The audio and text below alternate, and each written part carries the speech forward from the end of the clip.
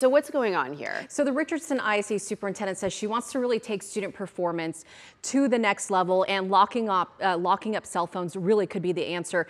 But this is how it would work. So students would put their phones inside of these cell phone pouches. They lock, but then they could be unlocked at the end of the school day, or in case of an emergency. So Superintendent Tabitha Branum announced a pilot program to keep kids from getting distracted by cell phones in classes. Now, originally, she wanted board members to approve the pouches at every middle school and high school in the district this week, but it got a lot of pushback from parents. The convenience of being able to communicate with them and update them maybe on a schedule change or some other kind of family information, I think some of our parents feel very strongly with.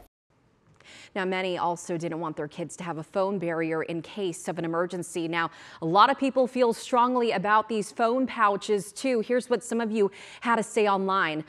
Jennifer says, you know, I have a child in RISD. I agree wholeheartedly that the phone is a distraction for my child. It seems like a middle ground could be reached. Perhaps kids could throw the phones in a basket when they enter a classroom and then pick it up at the end of class. A few more comments here. It seems like Louise and Eileen are on the same page. He says, is everyone forgetting the school shootings and the need for parents to communicate with their kids if an emergency happens in school? In this day and age, with all that can happen at school, kids need their cell phones with them.